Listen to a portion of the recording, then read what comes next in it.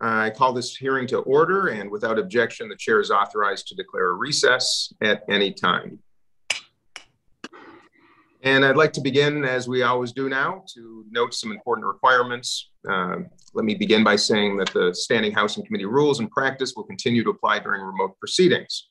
House regulations require the members be visible through a video connection throughout the proceeding. So please keep your cameras on and remain muted until you're recognized to minimize background noise. In the event a member encounters technical issues that prevent him or her from being recognized for their questioning, I'll move to the next available member of the same party, and I'll recognize that member at the next appropriate time slot, provided they have returned to the proceeding. Should a member's time be interrupted by technical issues, I'll recognize that member at the next appropriate slot for the remainder of their time once their issues have been resolved. In the event of technical issues, I may need to recess the proceedings to address them. And with that, let's turn to today's business. I want to thank all of our witnesses for being here today. It's a pleasure to have such a talented and accomplished group of witnesses representing the arts sector. As you can see, I'm sitting in for Chairwoman Velasquez, who is unable to chair this hearing today. The arts sector, an important sector, employs nearly 5.2 million Americans and contributes $919 billion to our national economy. In my congressional district, the influence of the creative economy is all over the place. Writers, photographers, musicians, and designers launch small businesses, employ workers, and help Minnesota make it great through their art. But the impact of the arts economy is not confined to America's largest cities. It is evident in every part of the country. America's 675,000 art-centered businesses are present in every congressional district throughout the nation. Unfortunately, the pandemic has touched every business in the arts economy. Creative businesses and workers usually rely on in-person gatherings and live events to sustain their enterprises. However, as the virus spread throughout the country, led Americans to stay home and socially distance. 99% of entertainment productions canceled events throughout the pandemic so far, resulting in a loss of $557 million in ticketed admissions alone. At the height of the pandemic, 63% of creative workers experienced unemployment, and 95% lost creative income. The live events industry is a crucial component of the creative economy that has struggled greatly throughout the pandemic. This industry comprises not only theaters and music venues, but also musicians and performers and those that support live events, such as planners, caterers, designers, and so much more. These workers and small businesses have seen precipitous declines in revenue due to the ongoing COVID-19 pandemic and related public health concerns, with countless events and gatherings being canceled or delayed for now the third year in a row. To help mitigate that impact of the pandemic on this industry, Congress created the Shuttered Venue Operators Grant Program, known as SVOG, as many have come to know it. To date, the program has delivered over $13 billion in grants to struggling venues throughout the country. This funding has helped many businesses, including several in my district, avoid permanent closure. However, SVOG was not accessible to many independent contractors and small business owners that comprise the broader live events industry, leaving them totally out in the cold. Last August, I held a listening session with business owners in the live events industry in Minnesota and heard heartbreaking stories of dreams delayed and hardships faced. And 5 months later, Congress is yet to take further action. It is crucial that we pass additional small business targeted relief to help those small businesses most impacted by the ongoing pandemic, including those in the live events industry itself. These funds would help business owners keep their doors open and workers employed, and would help strengthen our economic recovery as well, with the understanding that arts and culture are the second highest sector for value added per dollar in the United States economy. It is important to note as well, the benefits of the arts go well beyond economic. They have substantial impact on our country's social, civic, and cultural well-being. Alongside preserving and celebrating culture, research shows that as creative and artistic enterprises arise, ancillary businesses are more likely to form around them, creating more jobs and stimulating more local economies. But the wounds of the pandemic inflicted on the arts economy are deep and painful and potentially long-lasting. If we wish for the industry to return to pre-COVID trends and continue to be an economic engine for local communities, these businesses need more support and investment. Investing in the creative economy will help this crucial sector recover while also fueling overall economic growth for the United States. So today, I hope this hearing allows us to examine these challenges of those operating in the creative economy continue to face. I also look forward to discussing policies that can help support this important sector to all of us. With that, I'd like to yield to the ranking member, Mr. Lukemeyer, for his opening statement. Thank you, Mr. Chairman, and I appreciate you filling in for the chairwoman this morning. As COVID-19 continues to disrupt daily lives, we've seen Americans double down on their cultural and creative consumption to regain a sense of normalcy. In addition to the creative arts' ability to provide individuals with comfort, joy, and even hope during the challenging times, the arts can also ignite economic growth and recovery after hardship strikes. Creative organizations and enterprises are revenue and job generators, not only within their immediate sphere, but also act as a catalyst, stimulating economic activity in adjacent sectors such as tourism, hospitality, transportation, restaurants, and many others. Culture and the arts are not confined only to metropolitan areas. In fact, rural and heartland communities also have their own significant reservoirs of homegrown creative assets that can be mobilized for social, cultural, and economic good. Nationwide, the creative economy generated an impressive 4.3% of our nation's gross domestic product, or $919.7 billion in 2019. The creative arts employed nearly 5.2 million workers prior to the pandemic, accounting for nearly 3.3% of the United States workforce. Unfortunately, this industry has not been immune to the COVID-19 crisis. During the worst of the pandemic, nearly all entertainment events were canceled, triggering significant financial losses across the board for the businesses themselves, local governments, and adjacent businesses reliant on their success. At the same time, employment in this sector plunged, and while there has been some increase, workers in the creative arts sphere remain among some of the most heavily affected, with 11% lower unemployment rates than compared to pre-pandemic levels. 2021 ushered in a tentative rebound in the creative sector over the past year. However, there are several major stressors threatening to reverse this fragile recovery. The Omicron variant of the coronavirus threatens to usher in a new wave of closures and restrictions, devastating to arts industries reliant on human interaction. The meteoric rise in inflation is manifesting in higher supply costs, threatening businesses whose financial capital is already severely strained from weathering a 2-year pandemic, wage hikes, and rents locking in at higher prices. Unlike large businesses who may have deeper financial reserves, small businesses are often financed by owners' personal savings, placing them in grave personal financial risk during periods of high inflation. Increased inflation means less buying power, which in turn translates to a decreased ability to hire and retain qualified employees. Unfortunately, with last week's consumer price index reading of 7% and the wholesale inflation rising to 9.7% year over year, a challenging economic environment for small business will continue.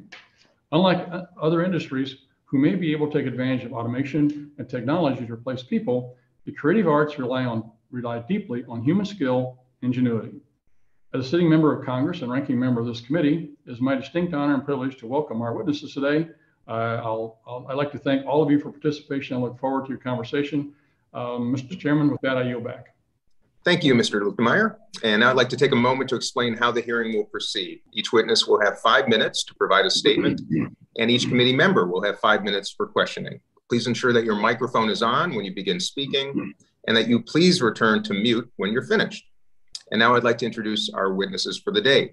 Our first witness is Mr. Carson Elrod. Mr. Elrod has been a fierce activist in the creative sector, most notably as a co-founder and co-leader and director of government affairs for Arts Workers United, Be an Arts Hero. Arts Workers United is an arts advocacy organization dedicated to establishing the arts and culture sector of the United States by means of support, investment, and representation.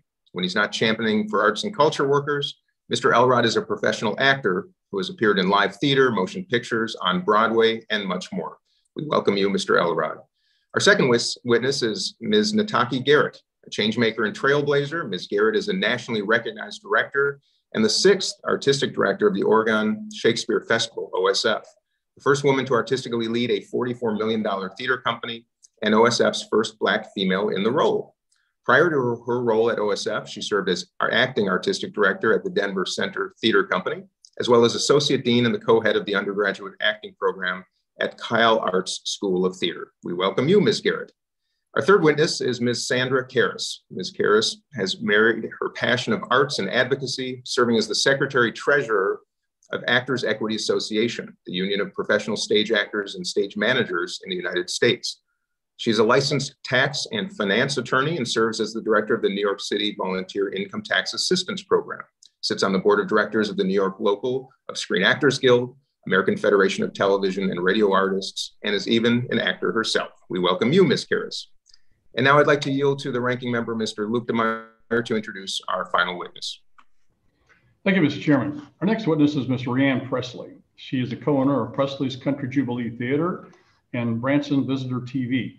Presley's Theater is a multi-generational family-owned business and is the original live music theater in Branson, Missouri, hosting its first show on June 30th, 1967. In addition to being a small business owner, Ms. Presley is a devoted community leader. She became the first woman elected mayor of Branson in 2007 and went on to serve 4 terms, having previously served as Branson City Council Alderman for 10 years. Prior to her government service, Ms. Presley was chair of the Missouri Tourism Commission and served in leadership positions on several community boards, including as chair of the board of directors of Skaggs Community Hospital, board of directors of Springfield Branson National Airport, and the Branson Lakes Area Chamber of Commerce. Due to her hard work and exemplary leadership skills, Ms. Presley was honored as a recipient of the Missourian Award in 2009. In addition to representing her own views as a small business owner, Ms. Presley is here representing the National Independent Venues Association, or NIVA, formed in mid-April of 2020 in response to the ill effects of the COVID pandemic. NIVA's members include many small independent venues, promoters, and festivals across the entire nation. Ms. Presley, it's a pleasure having you testify before this committee. Look forward to your valuable insights I know you'll provide today. It's good to see you again.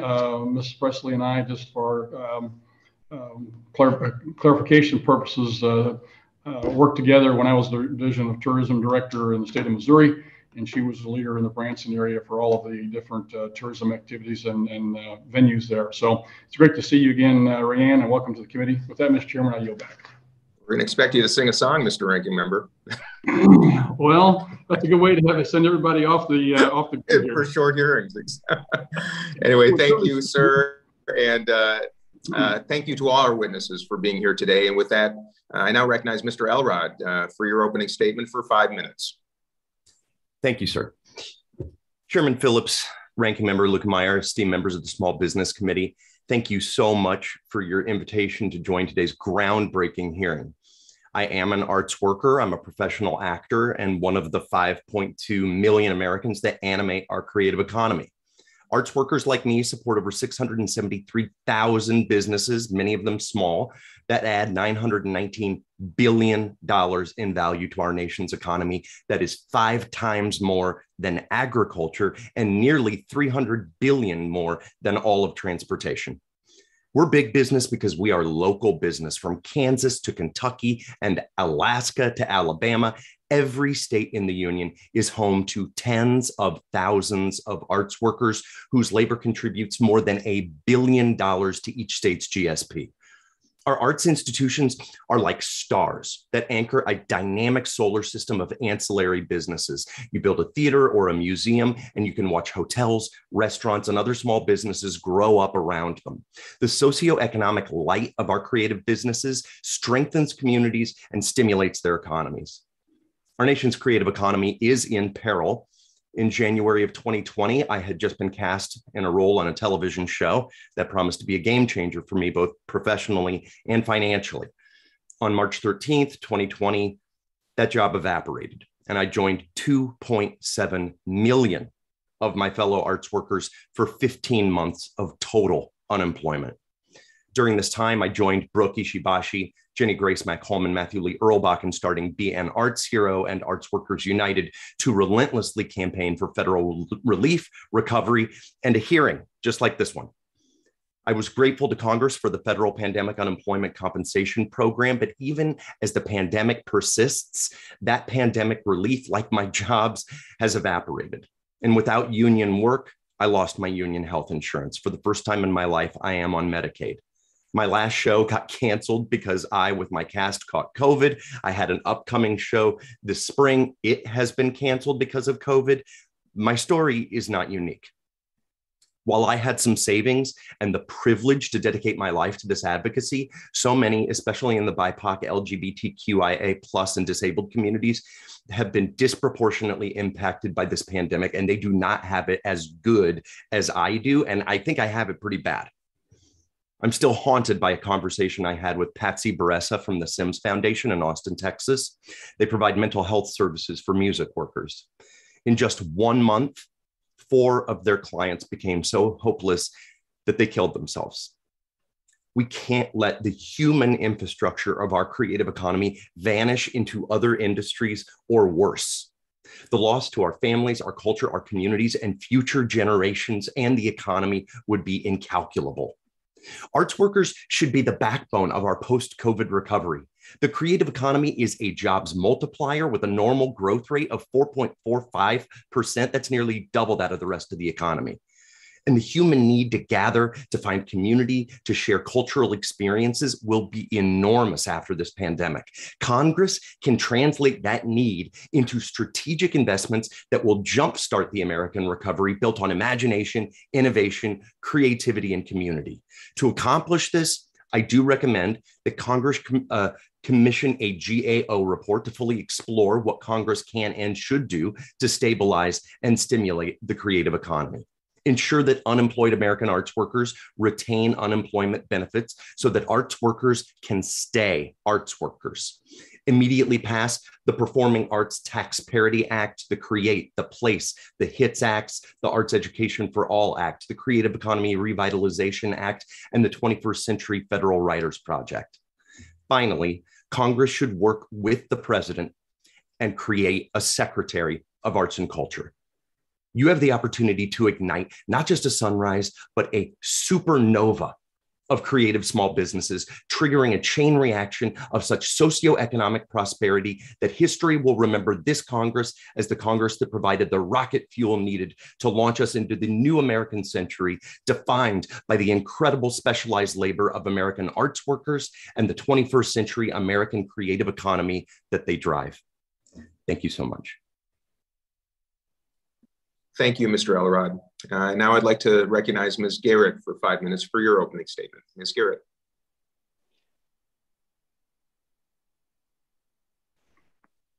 Thank you very much for recognizing me, Chairwoman Velasquez, Representative Phillips, Ranking Member Luchtmeyer, and the members of the committee. I want to thank you for inviting me to appear before you today. I am the Artistic Director of the Oregon Shakespeare Festival, otherwise known as OSF. I am honored to be with you and share how COVID-19 has affected the arts sector, specifically OSF, to highlight our economic and social impact, and to offer ways Congress can support the recovery of the creative economy. Founded in 1935, OSF is a member of the National Theater Communications Group and the Performing Arts Alliance. Prior to the pandemic, we were a $44 million flagship nonprofit theater and one of the largest economic drivers of the southern rural Oregon economy. In a typical year, we welcomed over 400,000 people from all over the world to the town of Ashland, Oregon, a town of 20,000 people that has the same density of restaurants and hotels per resident as New York and Paris. OSF generates more than $250 million of economic activity in the region annually, and we're responsible for a full 20% of its economic activity overall. Simply put, the arts are a powerful economic engine that drives our region. In March of 2020, we had just opened our season, my first as artistic director. Within 6 days of opening, COVID forced us to shut it all down.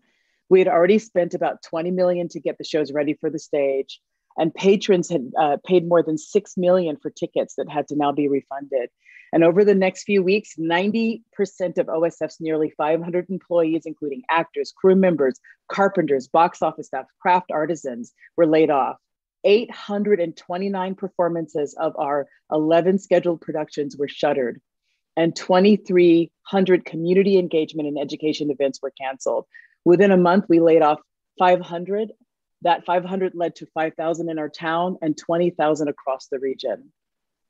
In September of the same year, the Alameda fire swept through the region and destroyed more than 2,000 homes and businesses, including the homes of some of the remaining OSF employees. We set up a food bank, provided emergency housing, and dedicated a significant part of our annual gala to the relief effort.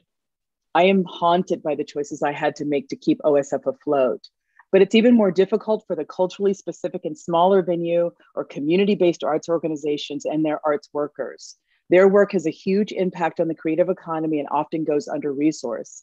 I think about the hundreds of thousands of artists around this country who drive so much of our economy, but themselves live in poverty. How can we continue viewing an industry that makes up more of our GDP than agriculture and mining combined as a luxury or a purview of the elite? How do we look at millions of arts and culture workers in this country in the eye and not take simple common sense steps to simultaneously make their lives and our economy more secure and robust? How can we continue cutting arts programs in schools when we know that students who participate in arts education are more likely to go to college and less likely to go to jail?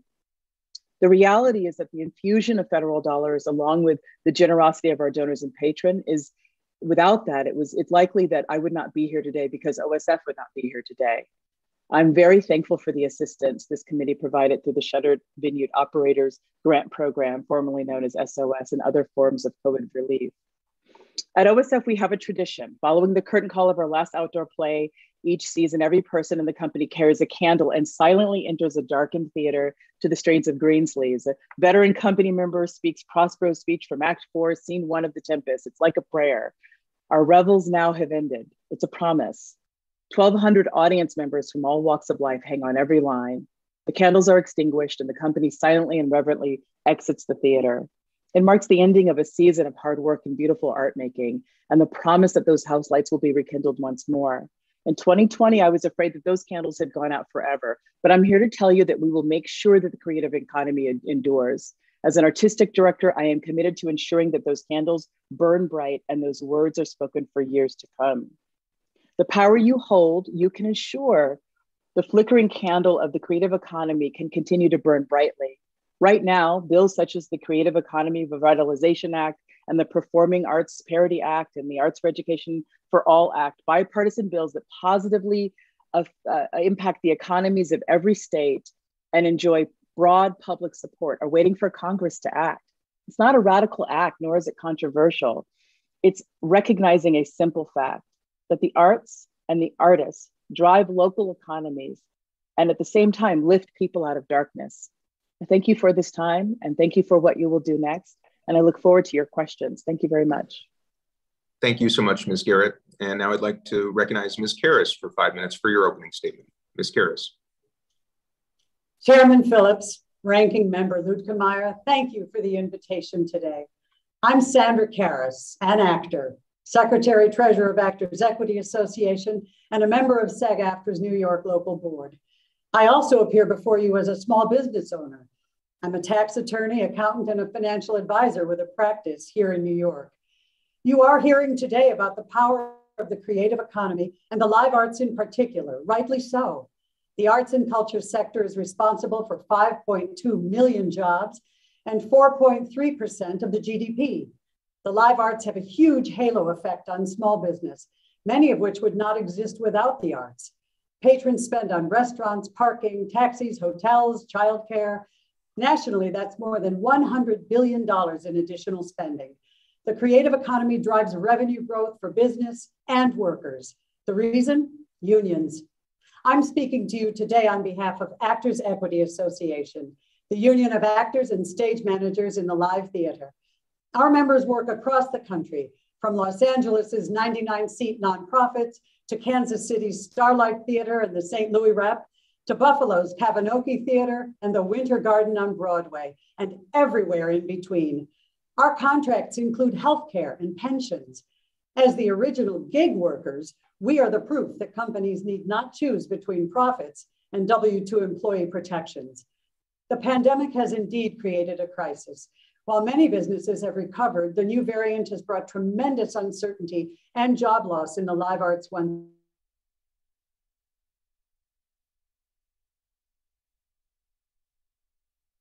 again. In just the last few have closed and virus. Earnings and health insurance were put at risk.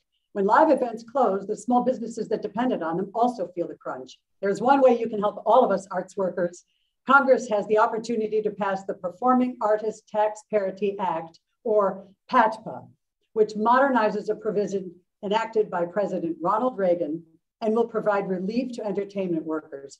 Performing artists pay a high percentage of their income on necessary out-of-pocket costs to look for work and stay current in the industry. We pay agents and managers, transportation to auditions, maintain our websites, headshots, video reels, and more.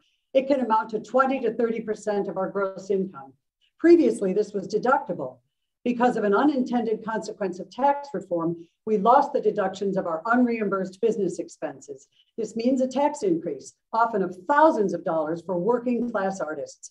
I've seen heartbreaking stories at the Volunteer Income Tax Assistance Program here at our equity office, where volunteers process thousands of free tax returns annually for low-income arts workers.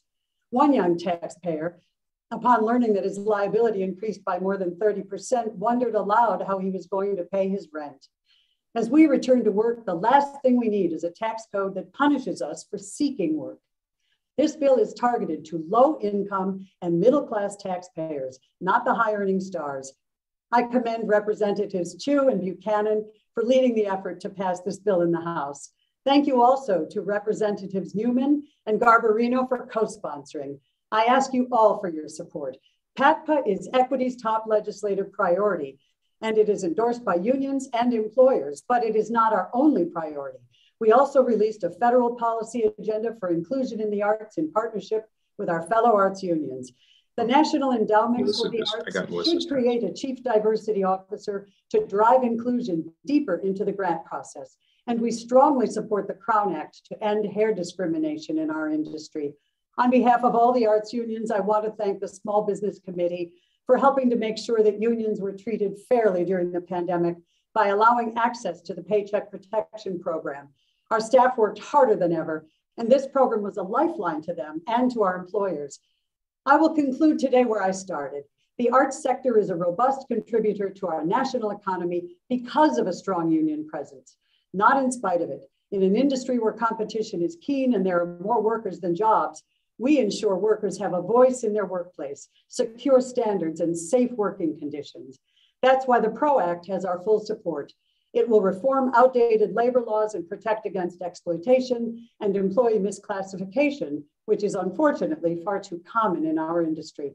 It will help the arts and culture sector and workers prosper into the next century. That is the true promise of the creative economy.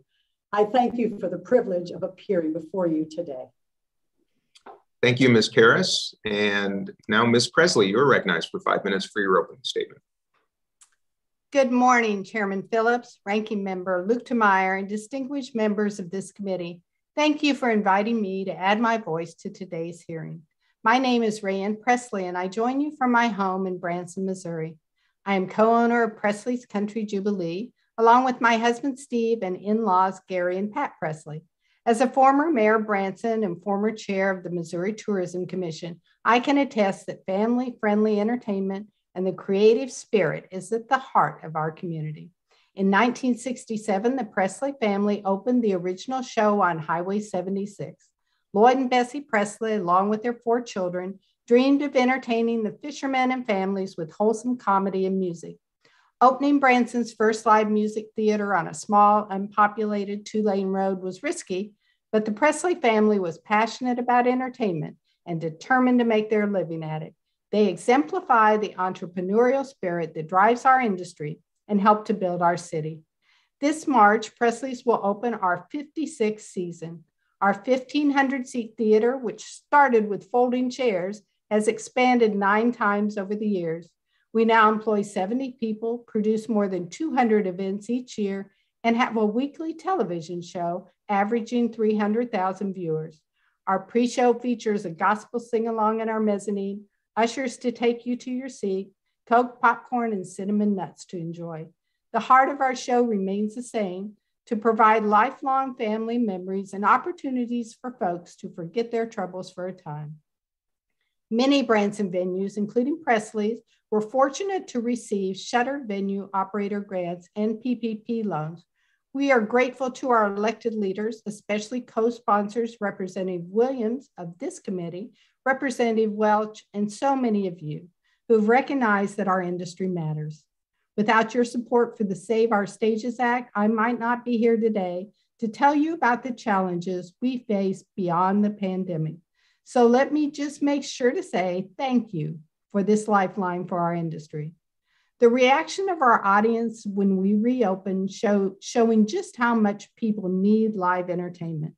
When the curtain went up on that opening song, the audience stood for a sustained standing ovation. I heard similar stories from venues coast to coast. Our economy also needs live entertainment. A 2019 study showed that for every dollar spent at a small venue, $12 of economic activity was generated. While Branson's population is just over 12,000, our theater and music industry employs nearly 2,000 people and helps to bring an estimated 8.2 million visitors to our region each year. Nationally, more than 80% of adult travelers can be considered cultural tourists. They spend more, travel more often, and stay longer. Simply put, independent music venues and the creative arts are economic engines for communities nationwide. Today, the roller coaster ride of the pandemic continues.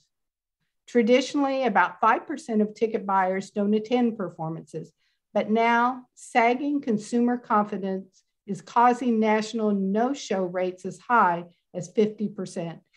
This is devastating because most of our venues rely on in-house sales to pay core bills. We are also now confronted with increased costs due to inflation. Just in the past month, I've received notices of impending price increases from our trash hauler to our concession suppliers to our janitorial service. And like many other businesses, we face the difficult challenge of finding workers in a competitive environment. Remote work is not an option for our business. It is especially challenging to compete with national employers who are able to offer higher starting wages. The passing of the Save Our Stages Act was a break we needed to survive the pandemic. Now, in the face of increasingly difficult economic conditions, we're looking for the break we need in order to thrive. I have seen the ability of the creative economy to bring Americans to their feet out of pure joy amidst the darkness of the pandemic. I have seen the power of the creative economy to transform a two-lane stretch of blacktop into a world-famous tourism destination. Thank you for recognizing the importance of our industry and the value our small businesses add to communities across America. I urge you to keep the creative economy top of mind as you consider policies affecting small business. Thank you for your time and leadership. And thank you, Ms. Presley, and to all of our witnesses. We appreciate what you've shared with us, and you very much humanized an issue of great importance to all of us on this committee and to our country. Now I'd like to begin by recognizing myself for 5 minutes. And Mr. Elrod, I'd like to start with you. You've referenced the pendulum of openings and closings and stops and starts of so many entertainment businesses. And as you know better than anyone, the live events industry in particular has been disproportionately impacted by the pandemic. So can you share a little bit more with all of us how are theater companies in particular responding to the chaos and disruptions of new openings and cancellations due to Omicron in particular? Well, I think I can speak to my own experience in that, the show that I was working on this fall, The Alchemist for the Red Bull Theater Company, was an off-Broadway show at the New World Stages in Midtown Manhattan. And after 15 months of being completely and totally dark, finally Broadway was starting to come back, off-Broadway was starting to come back. So here we were, it was a comedy, and despite the masks, things were starting to look up and come back to normal. But just a few weeks into our run, we started to see the impacts of Omicron all across the city as different shows had different people calling out. And we, especially on Broadway, where shows are a little bit better resourced with understudies and covers and replacements for everybody in the building, even those most resourced shows were facing challenges that were ending up putting shows on hiatus or closing them altogether. So we were kind of watching from the sideline. And then on December 15th, it came to us in the form of me coming to the theater with symptoms, taking a rapid test, seeing a positive result. And 3 other people in the cast got it. And without the understudies, without the extra stagehands, the theater was faced with only one choice, and that was to close the show completely. So it is very, very hard. As Rayanne Presley said, remote work is not an option. We all have to be there in the building. And if we're sick, we can't be in the building. And you can see the consequences writ large all over the country, anywhere people have to gather together in enclosed spaces. I appreciate that. And also your advocacy for more targeted relief dollars for an industry grappling with the challenges and in particular, the actors and the artists that are so impacted. So thank you. Ms. Garrett, you've noted that the Oregon Shakespeare Festival received $10 million, I believe, in SVOG funds and also $5 million in PPP funds. Could you share with the committee in more detail on how those allocations helped the organization survive? Yeah, if you can imagine, at a $44 million organization, our spend rate was like $5 million a month. And even when we had to shrink everything down to about 10% of our staff, we were still going through a lot of money, giving back tickets and revenue and that kind of a thing, and keeping our lights on and the doors open and all of that stuff. That resource is supporting all kinds of things, including we were able to open a production last summer. We were able to do a production, our first winter production that opened and closed without any COVID-related closures, thank God. But we're spending $200,000 a month on tests just to try to keep people aware of whether or not they're sick or not. We have a very kind of robust system around making sure that we do have a lot of people covering because closing for COVID was not an option for us to be able to open that show. And every time we do spend money at OSF to make sure that we keep going, we take the entire town with us. Everybody comes with us on that journey. So the restaurants are open because of the PPP money. The hotels are open because of the SVOG money. So in rural Oregon, we're a complete ecology interconnected with one another. And so for every dollar that we received from the federal government, every resource, every single dime helped to make sure that we could buoy the entire region, especially through the fire. And now we have a little bit of resource to be able to hopefully open this spring. And we're all crossing our fingers, but this is with a lot of resource being spent in advance to get the shows open and a lot of resource being spent for testing. All right, well, and I thank you. I see my time is expiring. So now I'd like to recognize the ranking member, Mr. Luetkemeyer, for 5 minutes.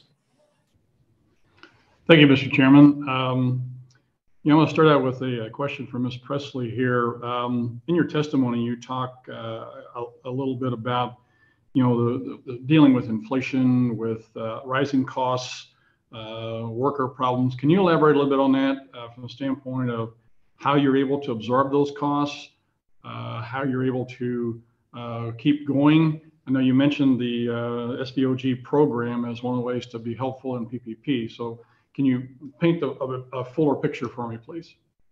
I'm happy to, Congressman Luetkemeyer. Thank you again for allowing me to speak. I would say that the uniqueness of a small business, which there are millions, of course, throughout our nation, inflation is certainly going to impact in many ways as we look forward. While the PPP money and the Save Our Stages money was critical to keeping our employees on payroll this last year and to allow us to not borrow an enormous amount of money to keep open, uncertainty is the future. In terms of inflation, my really only 2 options are to pass costs along to our customers or to diminish my customer experience. And while I'm getting notices from some vendors about their increases in price, I also know that I will simply open bills come May and June and find that things cost more. Those are very real for all of our small business owners. And to remind you, as a small business owner, we don't have a deep financial backstop. We are it, and we each sign agreements with our banks and our lenders to put our homes on the line and our assets on the line. We're happy to do that. We're happy to grow our businesses, but it's difficult. And with the uncertainty with COVID, it's unknown. We need consumer confidence to rally. We need people to feel safe and want to travel and spend their money on entertainment when they have other needs as well. You know, there's a limit, you know, as a small business person, you know, you can price some of those increases into your higher ticket prices, but there's a price point in which your customer base is going to say, no, we can't afford this, or no, we're not going to do this, or they're going to cut back on the number of shows they go see. Right. You know, if you could elaborate, there in Branson, you have an enormous number of shows, and not only venues, but a number of shows per day. And so a lot of people go there and they see multiple shows over 2 or 3 days. They're going to cut down on those number of shows if they raise price points. Have you looked at that? What the price point would be and how much of an effect, you know, not only yourself but your other venues there in Branson, how much increase they can stand? Well, Branson's been built on very family-friendly, affordable entertainment. That is one of our hallmarks, and we're proud of that. There are 37 theaters right now that host performances, and that price point is frankly unknown. We will pass along some of the cost increases to our customers and increase ticket prices this next year. I wish I could say that I knew, but I do know that human nature tells me that as we've seen at venues across the nation, people are going to not buy that extra t-shirt. They're maybe not going to have the merchandise to take home that they would have normally had. They may not buy as much concession stands or food. And those are really vital things for our independent venues to help with the bottom line. I am hopeful that our customers will stay with us and realize that they want a quality product. And so far, we've seen that to be the case, but we are always looking for ways to make a family vacation affordable. Thank you for that. Ms. Garrett, you made a comment that really kind of stuck with me, and that is the ripple effect of the SVOG program's dollars. You know, you were saying that, you know, to keep your your entertainment venue going is not only important to the venue and the workers themselves, but to the rest of the businesses in the area. And so would you like to elaborate a little bit more on that? I think it's a very important point. Yeah, you know, OSF, thank you very much for the question. And OSF is in a rural area. So we are a kind of interdependent ecology. Everything that we do affects everyone around us. And so when I said that we laid off 500 people and 5,000 people lost their jobs locally, you can imagine the impact. This is a place that people move to with their families to work at OSF and other businesses around here. And with our tourism at a standstill, it was, you know, very difficult for people to keep their businesses open without OSF being open. Thank you for that. I see my time's expired. Thank you, Mr. Chairman. I yield back. Thank you, sir. And with that, I now recognize Ms. Davids from Kansas, the chair of the Subcommittee on Economic Growth, Tax, and Capital Access. Thank you, Chairman, and thank you everybody for attending, and then for those who are offering testimony today. I appreciate your time to talk about this important topic, and as it relates to the importance of the creative arts sector for our small business community. You know, we're hearing about it, how hard the sector was hit and continues to be by this pandemic. And, you know, the artists and creative arts small businesses have had to work really hard to overcome some of the unique and particular challenges that are being faced. In Kansas, the arts sector makes up around 3% of our state's GDP and employs about 50,000 Kansans. I feel like I do have to mention I have spent some summers going down to Branson and Lake of the Ozarks too. So appreciate seeing you on here today, Ms. Presley. but because of the importance to Kansas, I was really proud to be one of those folks to help create the Shuttered Venues Operators Grants program. Providing directed relief to theaters and music venues and other performance venues. Kansas small businesses received around $99 million in SVOG grants last year, which really provided a lifeline to hundreds of small businesses. And I've continued to advocate for additional directed relief funds for these kinds of businesses. And as the most recent variant has shown us, we're not quite out of the pandemic yet. So in conversations with local organizations like nonprofits like the Arts Council of Johnson County, we know that they've been working to support creative partners throughout the community during the pandemic. And most recently, I started focusing on small business education and helping artists understand some best practices, business and legal practices. And so I wanted to ask Ms. Karras, do you think that the artistic community could benefit kind of more broadly from programs like this, business counseling and guidance, especially for those small artist-led businesses?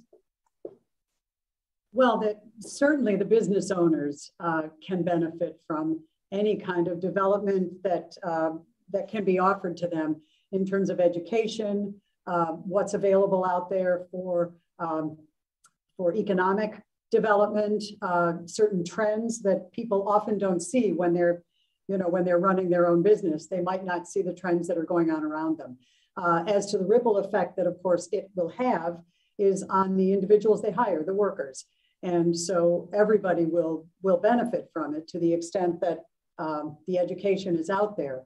When government gets involved in looking at very carefully and assisting business, we all benefit, not just the people who own the businesses, but the people who work in them. And as I stated before, the ancillary businesses that benefit from all of the arts economy is sometimes immeasurable. We don't even sometimes stop and think about who might be creating a business around something just because there's an arts employer in the area. So yes, the short answer is yes. I think business owners and business developers could benefit from all the education and development that could be available to them. Thank you. And Ms. Garrett, I was hoping to hear from you about, we heard you talk about the kind of ripples and those economic shocks that we see, and particularly as it relates to in-person programming. I'm curious about your view of how we can help the small businesses in this sector stay resilient as we think about further pandemic and maybe other types of disruptions. So locally, I think it's important to make sure that the federal government keeps infusing resource back into these ecologies and communities. For mine in particular, I think, just like every other industry, we're going through this sort of great resignation. The more dollars that are lost within these industries that are interconnected, the more likely people are to leave to go to other industries they're more likely to be able to survive. And creative workers in particular are leaving in droves. And so they're leaving restaurants and they're leaving theaters and they're leaving their day job, they're leaving everything so that they can figure out a way to survive. So more infusion of resource would really be helpful. I thank you for the question. Thank you. I see my time has expired. Chairman, I yield back. The gentlelady yields back, and now I recognize the vice ranking member of the committee, Mr. Williams of Texas, for 5 minutes. Thank you, Mr. Chairman, and thank you to all of our witnesses. I'm like all of you, I'm a small business owner in Texas. I have been for 51 years. And my father was a great singer in the stage of the round at the Casa Manana in Fort Worth, Texas. So I grew up seeing a lot of your industry. When I talk to business owners back in Texas, they're concerned about our supply chains, their out of control inflation, and the constant threat of tax increases coming from the Democrats in Washington. Each one of these crises poses new challenges for small business and adds additional costs for them to keep their lights on. This leaves business owners with tough decisions in order to keep doing what they love. They may have to reduce capital investment. They may have to hold off on hiring new employees or pass the cost, if they can, along to consumers and raise prices as they are able to keep their doors open. So, Ms. Presley, a question to you is in your testimony, you talked about how your business has struggled with the increase in cost of goods due to inflation. We all have that problem. Can you discuss the adjustments your business will have to make to offset these cost increases? And furthermore, how do you think tax increases proposed by the Democrats would afford or could affect your business? Well, thank you, Congressman Williams, and thank you as well for your sponsorship of the Save Our Stages Act. We're, as I said, we'll open again in March, and I think some of the difficult decisions we will make, this is the time of year when we order the sequin jackets and costume, and when we make upgrades to our stage, when we look at hiring new performers. Those are all decisions that I believe we will make a bit on a hope and a prayer, to be honest. We're very much focused on what's in front of us, not so much the unknown. We feel like with COVID and all of the issues that you and Congress must have on your plates, we respect that. One thing that would be helpful, I wanted to mention while I had the opportunity is, as you know, with the SBA, we all received, many of us received grants that helped our businesses. Those grants were a bit late in coming, and we're hoping very much for an extension of time to spend that money. That could make a big difference for many of our venues. And so I wanted to put that before you as well. We are hopeful that COVID will abate. We see that happening in the East, but not here yet. And we are very much hoping to be able to operate our businesses as we've done in the past and keep our costs in line so that folks can have a great time. Okay. I was the Republican lead, as many of you said today, and I appreciate that, on the Save Our Stages bill that ultimately turned into the Shuttered Venues Operation Grant Program, better known as SVOG. This was a necessary piece of legislation because it helped businesses that were some of the first to close and the last to open as a result of the pandemic. Unfortunately, the SBA took months to get this program up and running, and many venues did not survive these delays.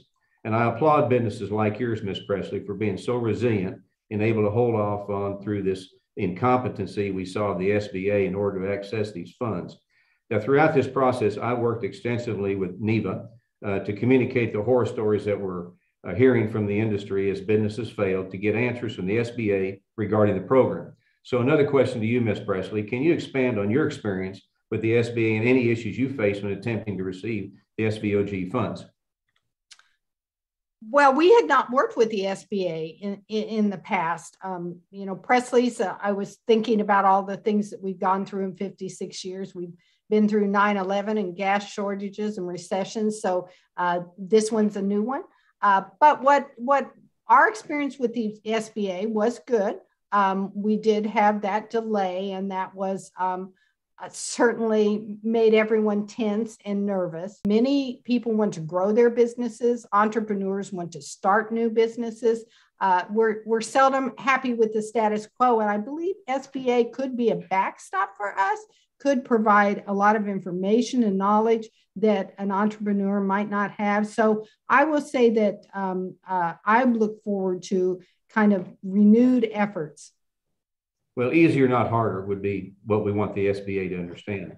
Lastly, business across the country are struggling to find and retain talented workers. And Mr. Williams, your time has expired, sir. I'm sorry. My time has expired. I return to you, Mr. All right, thank you, sir. And with that, I recognize the gentle lady from Illinois, Ms. Newman, for 5 minutes.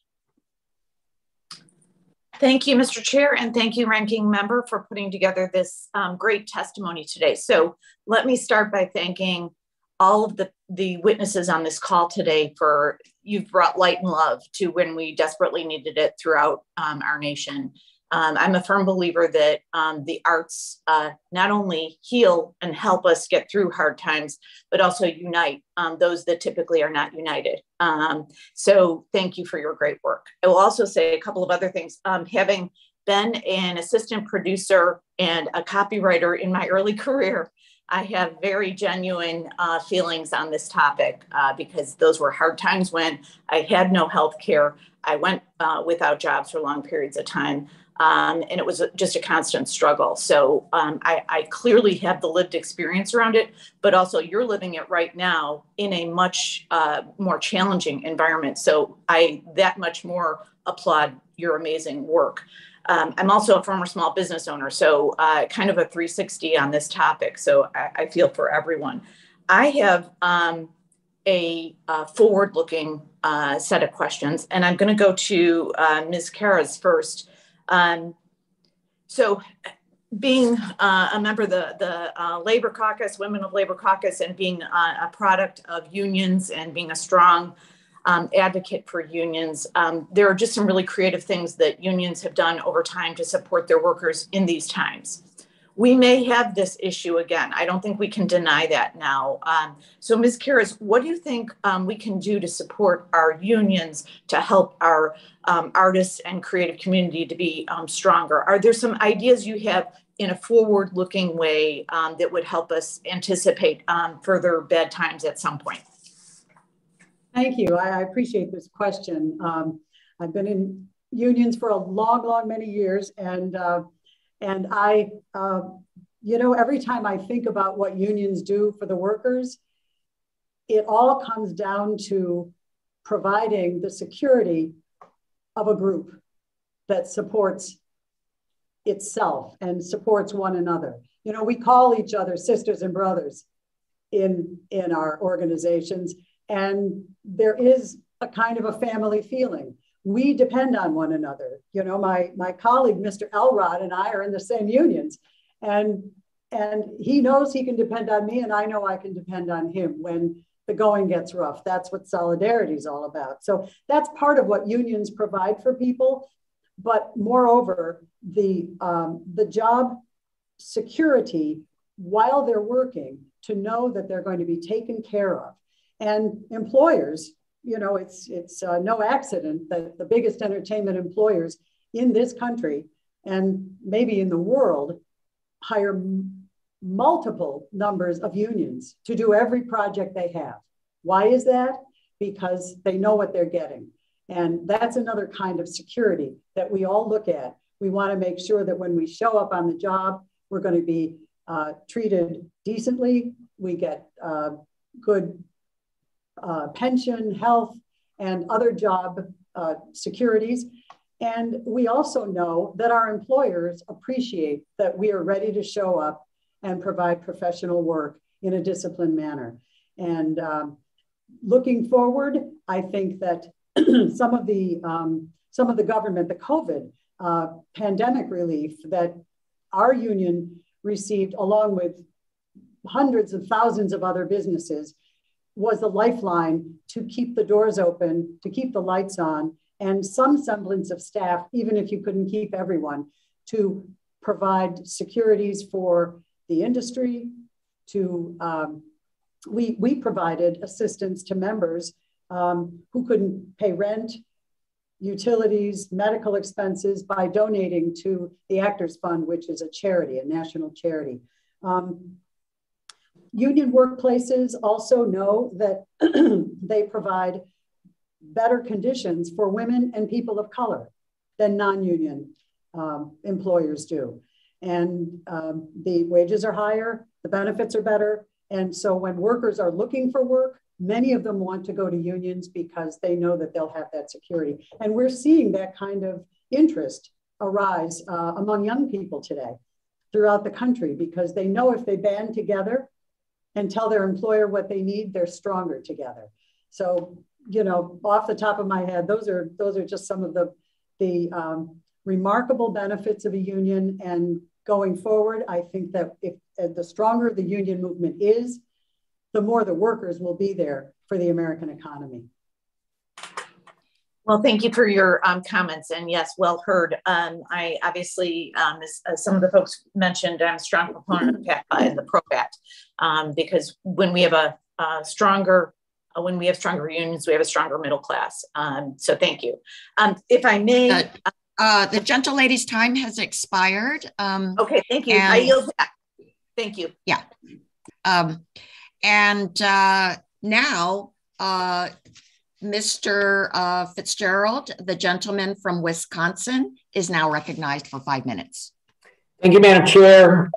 Ms. Cross, there's been some interest from some arts and culture organizations, including in my home state of Wisconsin, of temporarily removing the $300 cap on charitable giving deductions to allow, I guess, more money to kind of flow into the nonprofit creative sector, which seems like, obviously an easy thing to do and a good thing to do.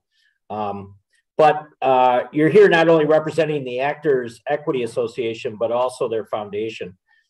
Have you guys looked at this, and do you know what the impact might be? This would be, I guess, considered support for the Performing Artists Tax Parity Act. Yes, thank you very much, Congressman. Of course we've looked at it. All the tax changes that have come about in the Tax Cuts and Jobs Act, and the recent adjustments that have been made to the code, and the above the line deduction for charitable contributions has certainly been a boon to the charities, who many of which thought that they and did actually lose contributions because of the less use of the itemized deduction schedule, the reduced use, I should say. So yes, I think any contributions to nonprofits are always going to be welcomed. Is it going to have a huge effect on someone's tax liability? Possibly not at the rate of 300, but if it was unlimited, you would see the nonprofit world be much more supported by the contributors, because they would have an incentive to do it now if they're not using the itemized deduction schedule. So it's a definite yes. We certainly approve of it. And while it doesn't have a direct effect on the Performing Artists Tax Parity Act, that too will support businesses and employers as workers are able to stay in the industry, feel confident in the industry, because they have equalized their incomes with other taxpayers who earn the same amount of money. Very good. Thank you for that answer. Let me turn to Ms. Garrett. Ms. Garrett, kind of a trickier question, something that obviously many entities are dealing with, but I know the Oregon Shakespeare Festival announced that proof of full vaccination or a negative COVID test will be required to attend performances in 2022. We're kind of already seeing the effects of this requirement, but how much of an impact do you believe this will have on ticket and concession sales? And, particularly, I guess, as we get closer to spring and into the summer months. So thank you very much for the question. OSF has, for years, had a very loyal patron base that comes back year over year over year over year. And they love the company, they love the artists that work here, and would do anything to make sure that those artists are safe. So what we have experienced in these last few months of producing plays is a real robust participation in making sure that you're vaccinated and you have your card, and that you have your proof of the test, and that your child has a proof of the test, and everybody's willing to go in and masks. We were kind of surprised at how compliant our patron base is, and again, that's because we have families, we have legacy families that have been coming here for 30 years.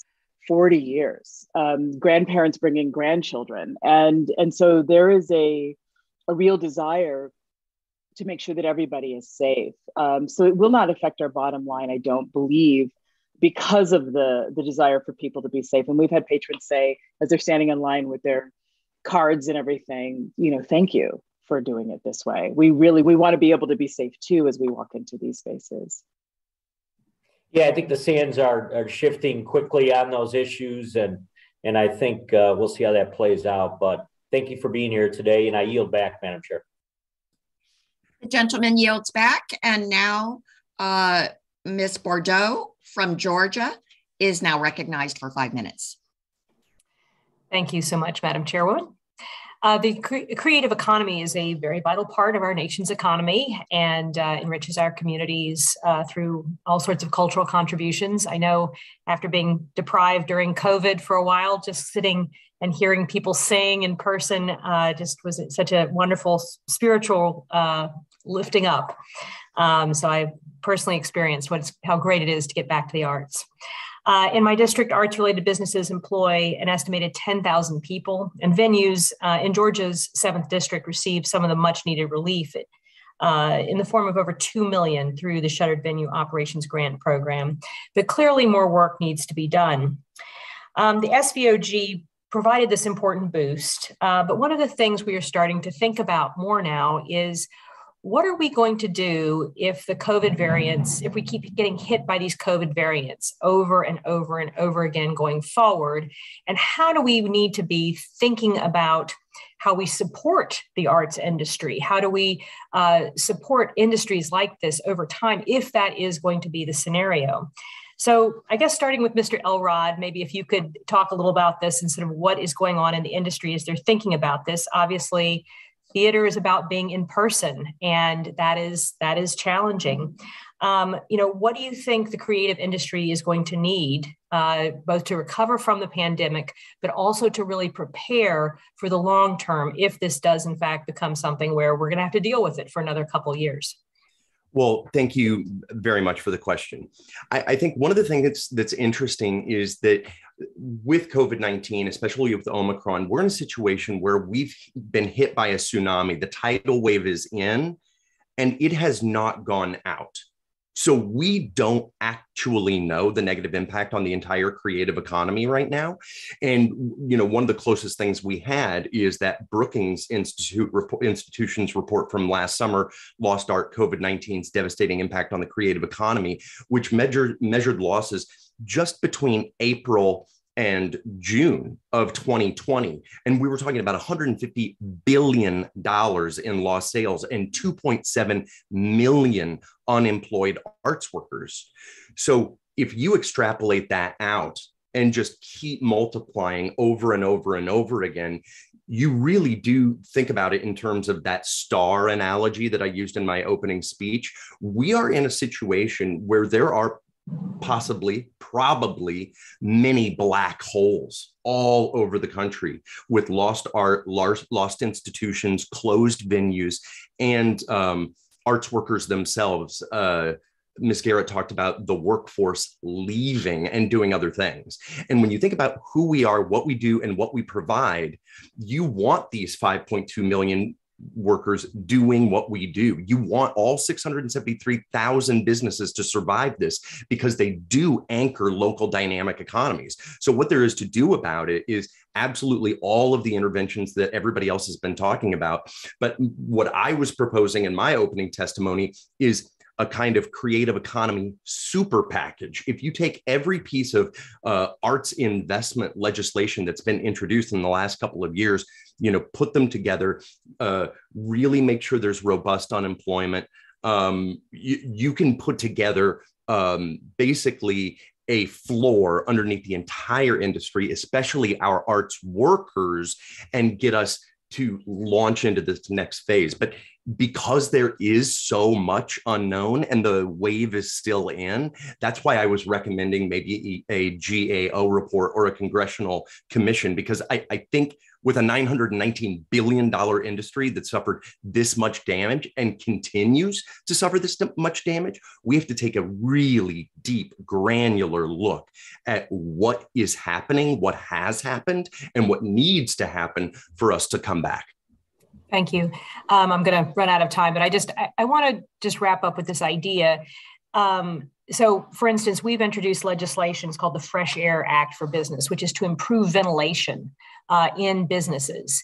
And the idea is to approach it with, we need to restructure for the long haul, as opposed to just give short, shots of funding in order to just make it through the crisis.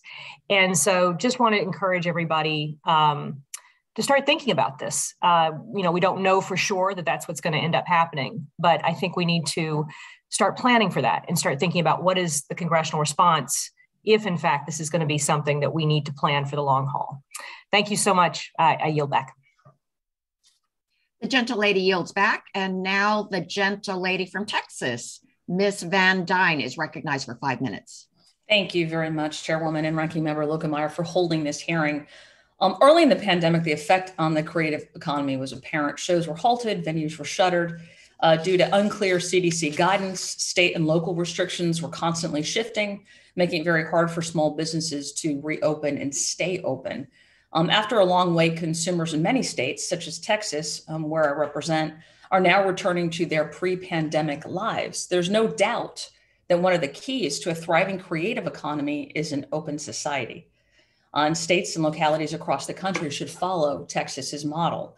Unfortunately, those eager to return are now faced with new economic challenges. Everywhere you turn, from the gas pump to the grocery store, prices are rising the fastest in 4 decades, and that's if you can even avoid empty shelves.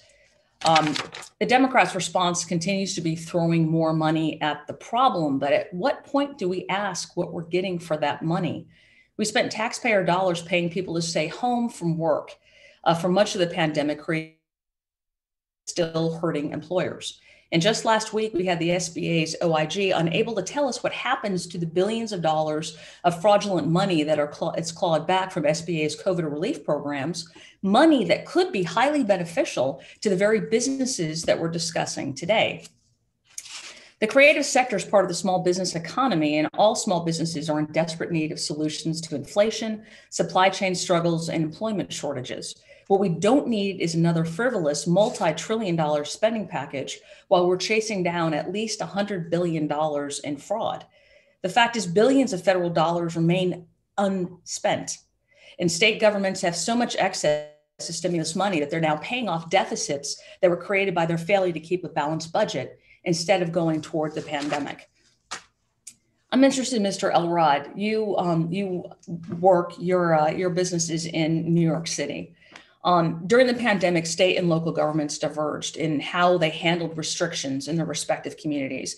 In each of your communities, well, specifically in New York, how did your state and local restrictions and regulations affect your business and ability to operate? Well, in New York City, I was sitting with a friend of mine. I was on my way to see a Broadway show on March 11th, and we were sitting in a Midtown bar, and our governor came on and announced that Broadway was closing. And not far after that, off Broadway, and then pretty much the curtain came down and the lights went out all across New York City. Yeah. And a lot of people, in retrospect, feel that March 11th was too late and that the response was too slow and that the virus had already taken hold in New York City, obviously a very dense metropolitan area. As an L train rider, I can tell you we were all in a lot of danger.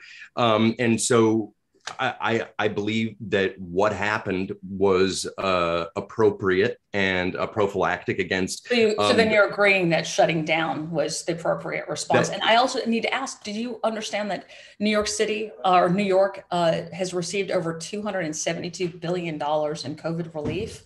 I'm wondering how much of that $272 billion has been received by the state of New York.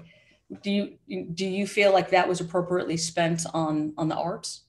Well, part of efforts I was with earlier in the year as being Arts Hero, we were deciding, do we go to the state and see if we can get American Rescue Plans, or do we continue talking to the federal government? And the answer has to be both, because what we're really doing here with Be an Arts Hero is we're calling it CELP, the Creative Economy Literacy Project. And what we're trying to do is talk to people like you and in state and local government and say, hey, we are in a profound amount of trouble. And if you really want to build back in an incredible way, we're the way to do it. But you need to stabilize us, put a floor underneath us, and then you can harness us as a backbone of a great recovery. So in my opinion, there's never going to be enough money spent on the creative economy until everybody understands just what a phenomenon we are and what an incredible resource is available to policymakers if they would like to take advantage of us. And that's why I've proposed this kind of super package to stabilize us and allow us to, help us to help you build back on the other side of this. After the plague came the Renaissance. After the 1918 flu came the roaring 20s. There's going to be a huge appetite for what we have to offer. So we need to be around to offer it. And we will jumpstart us. My time is done. I yield back. Thank you. Thank you. The gentlelady's time has expired. And now I recognize myself for 5 minutes. First, I want to thank Chairwoman Velasquez for calling this important hearing, which I was truly looking forward to as a representative of the Los Angeles area, which is the center of film, television, and music. It's hard to overstate the impact that the pandemic has had on the creative economy. To support a strong, durable recovery for those industries that employ over 5 million workers nationwide, we need to ensure that creative professionals are fairly compensated for their work. And that includes musical artists, like members of the Recording Academy, who must be fairly compensated, as well as our actors of film and television. That's why I am proud to have founded and relaunched the Bipartisan Creative Rights Caucus with my co-chair, Representative Drew Ferguson of Georgia. This caucus will continue to work to protect the rights of content creators, and I look forward to working with you to further this goal. I also ask for unanimous consent to submit for the record testimony from the Screen Actors Guild and the American Federation of TV and Radio Artists, or SAG-AFTRA, which represents 160,000 hardworking professionals in the entertainment industry. And as chair, I say, so ordered. So now for my question. Ms. Karras and Mr. Elrod, I'm proud to have introduced HR 4750, the Performing Artists Tax Parity Act of 2021. This legislation would modernize the qualified performing artist tax deduction to ensure that more creative workers can seek employment without facing steep personal expenses. Now, I'm proud to have pushed for relief for performers, for instance, for the gig worker pandemic unemployment benefit and for the mixed income unemployment subsidy, which were successfully included in our legislation to relieve us on the pandemic. And I'm also proud that this committee supported theaters and venues through the Shuttered Venue Operators Grant. But we must do so much more to support the actors, musicians, and artists who make performances so incredibly special. The qualified performing artist tax deduction has not been updated in decades and currently does not meet the needs of performers. So Ms. Karras, can you talk more about the purpose of this tax deduction and why we need legislation to modernize it for today's economy? And Mr. Elrod, I've heard from so many performers who have to pay for extra expenses like photo and makeup and still not get the job necessarily. Can you tell us your stories about the expenses that performers have to face? Ms. Karras? Thank you very much, Congresswoman Chu. And, we also thank you for your introduction of this bill, HR 4750, and the support that we've gotten so far.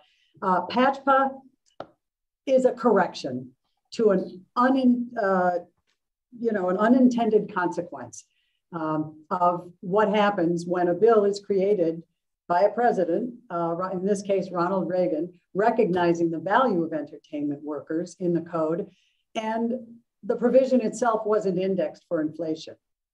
Congress saw fit to leave it in the code with the last Tax Cuts and Jobs Act tax bill, and we were grateful for that, but we realized that the modernization is long, long overdue. What this bill does is it levels the playing field by equalizing the income that people who work in the performing arts have against people who don't work in the performing arts. I'll just give you a little example. You and I are both single, and I'm in the performing arts and you work in an office, and we both earn $80,000, but I'm spending about 25% of my gross income to pay my agent, my manager, to look for work, transportation, continuing education and classes, some equipment, and especially during the pandemic, we've all had to buy recording. Ms. Karras, I'd like to give time for Mr. Elrod also to say something. Oh, Thank you very much. I would simply join Ms. Karras in everything that she was saying, and just on a personal anecdotal note, of course, the challenges of the pandemic have increased personal costs. Even while we suffer 15 months and more of total unemployment, we are expected to have the highest quality internet, the highest quality computers and cameras and microphones. And for the little work that we are able to do during this time, we're still paying 10% agent commissions. So there are lots and lots of out-of-pocket expenses that performing artists have to take on, and they have actually increased during one of the hardest moments for us. And so something like the passage of the bill that you've introduced would help us out a lot. And thank you for introducing it. Thank you so much. My time has expired. And now, the gentleman from Pennsylvania, Mr. Meiser, is recognized for 5 minutes. Thank you, Madam Chairwoman. I thank our ranking member very much, Lukemeyer, for bringing us all together. Very interesting subject. Thank you for all being here. So I want to just talk a little bit initially about the general business concerns that your industry has, and you as proprietors and entrepreneurs and stakeholders. Obviously education to create your best workers, your staff, your talent. Education these days is unbelievably high, both very expensive, both public and private. So the skills development, it must be a challenge. Taxes, certainly in New York and other cities, are crazy. And the idea of increased tax on small businesses doesn't, in my view, help at all. And keeping your employees happy, healthy, but as well safe. Because I want to ask about that a little bit. How public safety, maybe where that weighs in here. Access to capital, very important. Your cash flow, you've all been talking about that.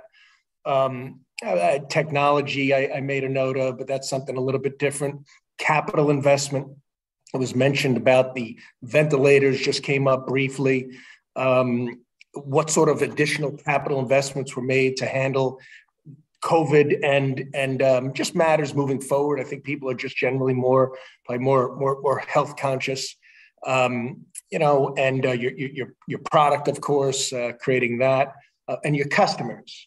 Now, I understand, see, you folks were shut down, or Broadway. I'm relating this somewhat to Broadway. I can't speak for Branson. Shut down for about 18 months, I believe. Now, Japan was shut down for 6 months. The UK was shut down for 12. And yet, even with that buildup, your level of customer, or you're getting about 60%, 66% of capacity now. So, and Japan was very big on the whole ventilator plan. UK, to an extent, they were trying to catch up afterwards. I'm not so sure what was being done on Broadway and Branson and LA and other places. But, the thing is this, I mean, look, probably everybody on here has seen The Phantom, seen Hamilton, seen, Wicked and Jersey Boys, and love the theater.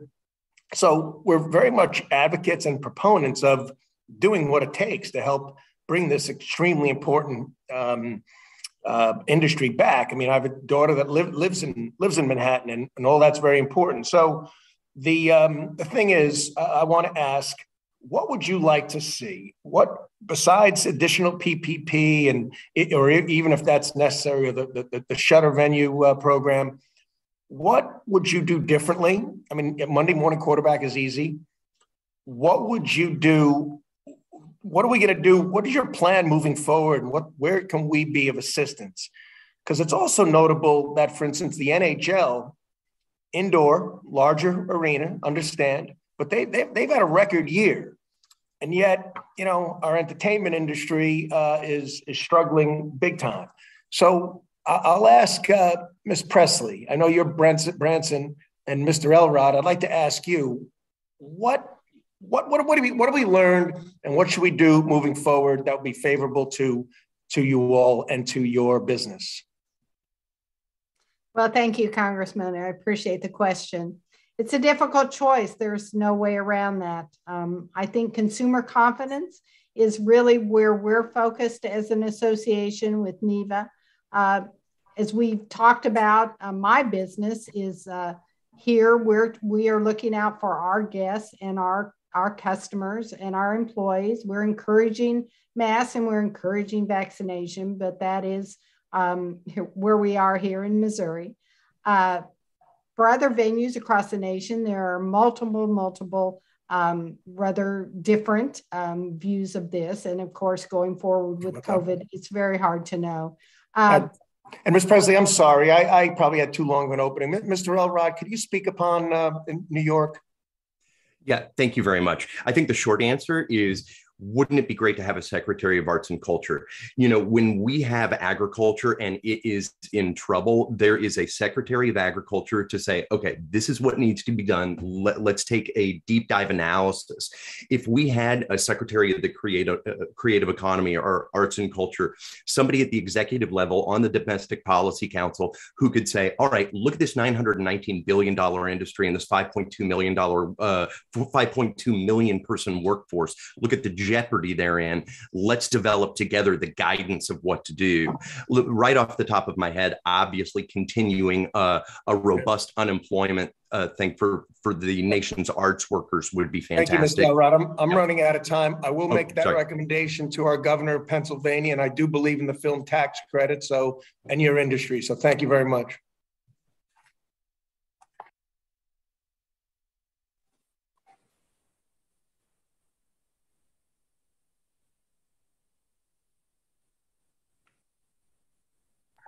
I'm sorry, Madam Chair. The gentleman's time has expired. And now the gentleman from New Jersey, Mr. Kim, is recognized for 5 minutes. Thank you, Madam Chair. And I'd like to start, Madam Chair, by just asking unanimous consent to enter a letter from Our Pride, New Jersey into the record. So ordered. Great, thank you. Our Pride, New Jersey is based in Burlington, and it's in my district. And pre-COVID, there were over 19,000 arts-related businesses in New Jersey that employed more than 80,000 people. In our state, every art and cultural patron spends over $33 in local economies each time they purchase a ticket for a cultural event. And that translates into over $662 million each year in economic impact when cultural venues are fully in operation. So the creative sector clearly is having a real impact in terms of creating jobs and economic activity. But I also want to focus on another element here, which is that it has an impact on our kids. And they've been through an awful lot over the last couple of years. Back in April, I met with the Burlington County Regional Chamber of Commerce, and they connected me with an organization called the Morristown Theater Company in my district. As a nonprofit arts organization without their own building, they weren't sure if they were eligible for the Shutter Venues Operators Grant. They had to get extra creative during the pandemic and even producing shows out of a parking lot. My office was able to work with them to confirm that they were eligible, encourage them to apply. They ended up getting $200,000 grant. They also utilize the EIDL, the PPP, employee retention credits and assistance from the New Jersey Economic Development Authority. They report that this grant, along with others, allowed them to keep their doors open and to keep their work going forward. Just yesterday, I checked in and they were starting rehearsal for an upcoming production of The Little Mermaid, which they're working on with a lot of little kids in the community. And the kids are incredibly excited that we're doing this hearing today and shining a light on the arts and about how it impacts them. I want these kids and kids all over the country to know that we're listening to them and that we understand that this is not just about business, it's about our development and it's about our education to our kids as well. So I just wanted to throw this out there. Ms. Garrett, I know your organization works with professional artists, but if you or any of the other witnesses would like to speak to the importance of the arts for our children, what they have missed during this pandemic, and the benefit of investing in the arts, experiencing the arts education for our children and our families, and what it is that we can try to do to just try to make up for this lost time in terms of, being able to give our kids that opportunity to experience arts, but also to be able to participate in it. So I just kind of wanted to open up if anyone wanted. Ms. Garrett, if you wanted to start off. I thank you for the question. Numerous studies have shown repeatedly that arts education increases student engagement, helps them learn positive habits and attitudes and creativity and creative problem solving, and teaches critical intellectual skills and observation, and helps them learn languages and mathematics, and helps them practice teamwork and all of that. OSF has been a leader in arts education for more than 50 years. And like I said during my opening statement, we had 2,300 education and engagement programs that were completely shut down that served communities across the region. We have students that come in from all over the West Coast to watch our plays, to learn something from our artists, to engage in activities around creative art making. And the loss of that is twofold. The first is that you lose access to all of those wonderful things that we all get when we all benefit from when we learn in arts education programs, but you also lose that pipeline. I started in art education programming. Most of us who are arts workers did. We started there. We learned about a craft, and we continued to focus on it until we mastered it. And so, without introducing children, you don't at the other end, you don't have enough people on the other end who are really interested and engaged. And here's the thing: is like most of us in the arts creative economy, we have transmutable skills. We can, some of us carpenters can work in construction. I run a multi-million-dollar multilateral business. I could be a CEO of a different kind of company. You have to sort of think about it like that we give our skill set to this industry so that everybody can benefit from it. I think what you raised there about the pipeline, what you raised there about the pipeline is great. And the last thing I'll just say, and I'll close, is that, I also felt like with my own kids, I have a 4-year-old and a 6-year-old, that, getting them to engage back in arts has been a way to kind of socialize them back into the society after, especially half my 4-year-old's life has been in a pandemic. And getting him to go and sing and dance and other things like that has been so rewarding. So thank you for what you do. And Madam Chair, I turn it back to you. The gentleman's time has expired. And now the gentle lady from California, Ms. Kim, is recognized for 5 minutes. Thank you, Chairwoman and Ranking Member Lukemeyer, for holding this hearing. I want to thank all our panelists for your time and engaging in our conversation with us. First, Ms. Presley, in your testimony, you indicated that your business is struggling with the increased cost of goods because of the inflation.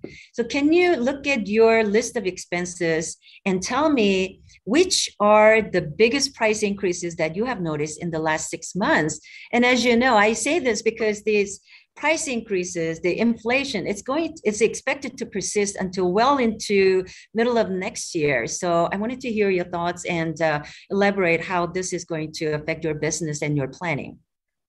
Well, I wish I could say exactly. Thank you, Congresswoman, first. I wish I could say that I exactly know. We are dark right now, and we will open again in March. But I certainly see increases coming and shortages as well of the type of merchandise that we sell. I see that in terms of our concession supplies. We saw that last fall, not only just price increases, but we saw inability to secure cups and different things that we need for our business. We know that's real.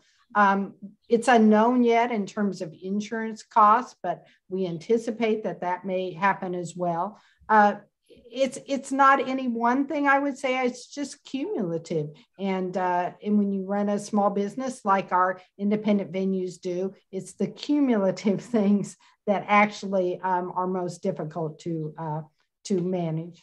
Sure.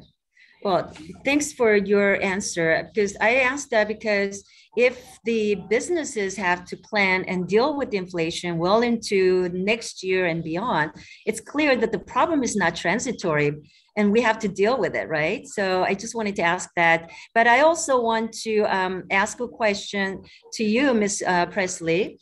I was intrigued by the statistic that you quote that for every dollar spent at a small music venue, $12 of economic activity was generated for area businesses.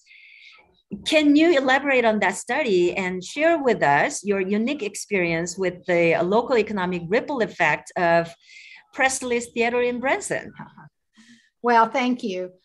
Yes, I mean that I suspect if you think back about the last time you took a vacation, you very seldom go to do one thing and then leave. So we are cognizant that when our visitors come to Branson, it's usually a visitor party of about 3.5 people, and they spend over $1,100 inside our community to do things. They buy gas. They eat at the local restaurant. They, for certain, go shopping. They are likely to, see more things. People tend to see over 3 shows when they come to Branson, Missouri. So I see this with all of our independent venues and small businesses, whether you be rural or urban. You go downtown Chicago, you're going to see something fun at a music venue, but you're going to stop before and after. Maybe you're going to have a drink. You took a Uber to get to your destination. I think that it is easy to see how we are able to multiply the $1 into economic numbers that enhance our entire community, keeps people employed. Thank you for your answer. You know, like Ms. Judy Chu, I represent the state of California where we have Hollywood and, movies and entertainment is really the key, one of the key industries in our state. And we welcome everybody, and we can really expand on that dollar spend and generate that economic activity that we talked about in Missouri. Next question I would like to ask is to Ms. Garrett. An ongoing theme that we've explored in this committee is the supply chain crisis. Businesses, especially the small businesses, are unable to source goods necessary to create their products or deliver goods to anxious customers because of the supply chain crisis. And I realize that your business is live entertainment and is not a goods-based business, but have you seen any impact in this regard in the live entertainment realm? Oh, yes. Thank you very much for the question. So because of the surge in consumer demand and COVID warehouse closures, we had a whole myriad of issues trying to open up our shows last year. And we know we're going to move into the same problems this year. Cardboard, lumber, containers, trucks, workers, paint. We canceled early performances because of supply chain issues for our winter show. And people went on stage with paint still being wet. There wasn't, the lumber didn't arrive on time. It was still sitting, out on the water. The molding company had a COVID issue, so they weren't able to get things through the supply chain. And this is going to be ongoing. And after nearly 2 years of expenses with no audience revenues, the performing arts will find themselves facing outsized restart costs. The gentle lady's time has expired. And now the gentleman from Pennsylvania, Mr. Evans, is recognized for 5 minutes. Thank you, Madam Chair. Ms. Careless, I hope I get your name right. You submitted testimony to the House Ways and Means Committee regarding your views on a qualified performance arts tax deduction, portion of the Tax Cut and Jobs Act. Would you mind elaborating on the effect of this tax increase has had on the working and middle class artists? I appreciate your question, Mr. Congressman. The very short answer is it's been discouraging. A lot of our performing arts colleagues have decided to leave the business because they can no longer sustain the out-of-pocket costs to remain viable. So they've taken other jobs, they've gone into other work, and it's been unfortunate that they've had to leave the industry. Those who have stayed have struggled because, as I was saying before, you know, to have to spend your out-of-pocket money right off of your gross income and then be taxed equally the way someone else with the same wages you have is, you're starting, you know, behind already. So if you have, for example, if I spend 25% of my gross income on my out-of-pocket show business expenses just to stay viable, and another taxpayer with the same wages doesn't have to, we're taxed the same, but I have fewer dollars to spend on my home, my rent, my utilities, my medical care. If I have a family, on any of those costs, it's very discouraging. So we are hoping that the Performing Artists Tax Parity Act will get passed with all due speed to put us on a level playing field with taxpayers who have the same income, but don't have to spend the same amount of money to stay in their jobs. This is vital. And, you know, the Tax Cuts and Jobs Act really stressed tax relief for working and middle class taxpayers. So this is all we're asking, is to be on a level playing field, to pay our fair share of tax, no more, but certainly no less. I'd like to ask you a follow-up question. One of our largest exports is entertainment. Can you talk about how important it is both for America and for the rest of the world that we support creative economy for this reason? Thank you. Yes, that's it is rather astounding, the export of entertainment around the world. You know, those of us who are in the United States take it for granted that we can just have all of this content at our fingertips. A lot of it's recorded, much of it's live.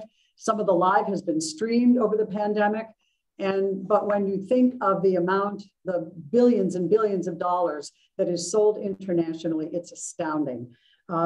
You know, Code Section 181 to help the employers, the production costs, the tax subsidies. You know, we would hope that the cap would be raised on that at some point to help those employers, because the more help they have, the more production they generate. There is, well, as I said before, it's, you know, 4.3% of the GDP is the entertainment sector. That's astounding. Most people don't even think about it because it's ephemeral. There's no durable goods there. So, you know, we are thankful for the support, and we hope for all of it from this committee as well for the PATPA, so that we can enjoy the same level of spending if our tax burdens are equalized with those who don't have the burdens that we do. Real quickly, I'd like to follow with Mr. Elroy on that same question and his response to it, Mr. Elroy, on that question.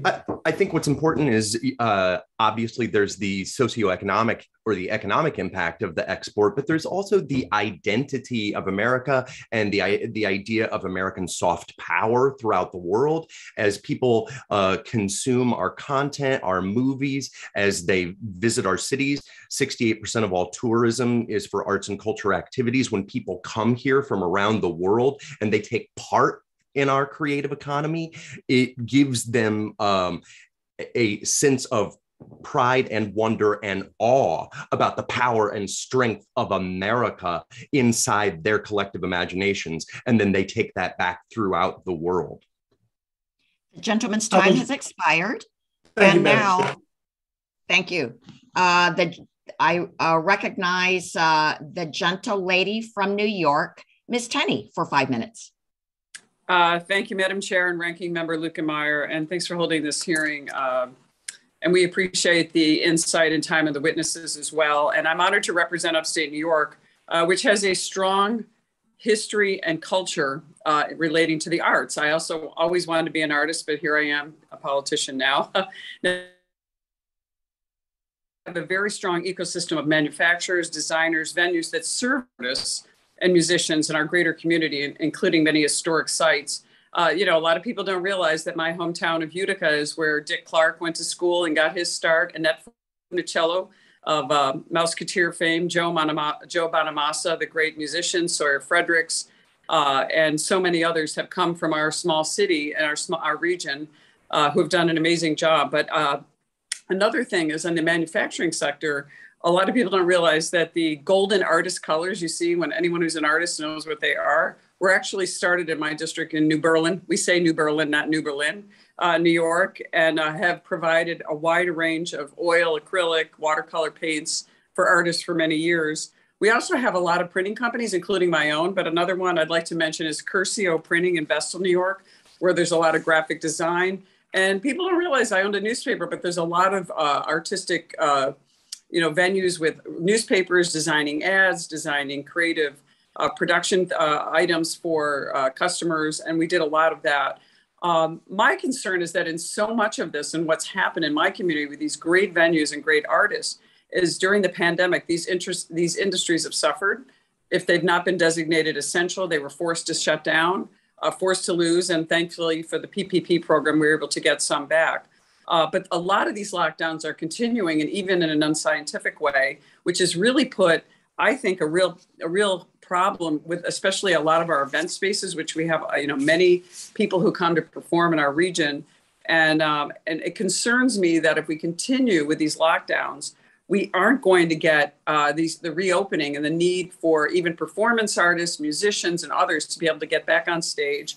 And we'll have to rely on remote learning. And as we know, there's nothing like being there in person. So I first wanted to say something. I wanted to ask Mr. Elrod, since you were very passionate about this.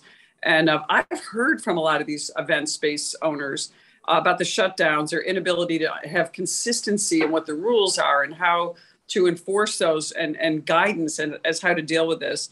From your experience in theater and performance space, do you think that this sort of continuation of this arbitrary decision-making and this process is helping the creative economy? And how would you make a uniform standard so that in everywhere that artists perform, whether they're in my community or in New York, they know what's predictable and how to invest so they don't waste money and resources on trying to protect themselves and their audiences? That's a really good question. And thanks for all that prelude. My first professional job was at the Hangar Theater in Ithaca, New York. So I'm familiar with upstate and it's close and dear to me. Just anecdotally from my point of view, and my experience is at the beginning, the shutdowns were intended to keep people safe from the transmission of COVID-19. And those government lockdowns did lead to this 15 to 18 month enforced unemployment for so many arts workers. And again, when we talk about FPUC, et cetera. It wasn't that arts workers were lazy and didn't want to go to work. We couldn't.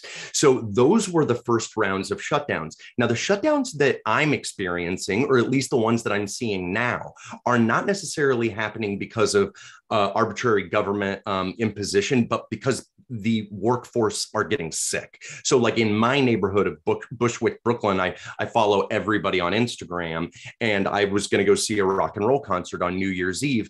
Well, most of the staff of the venue got sick. They shut the venue down. And there's a lot of really cool rock and roll clubs, et cetera, that I love to see, and they're all just closed because the people. Can I reclaim my time? I just want to say it's great. Okay, your position is the shutdowns. I want to just ask Ms. Presley if you could weigh in on that. On inflation and the supply chain. Representative Kim got into that a little bit with you. Can you just kind of elaborate? Is it supply? Is it just people are sick, or is it inflation and supply chain that's affecting your industry? You got 10 seconds. I have to say it's both.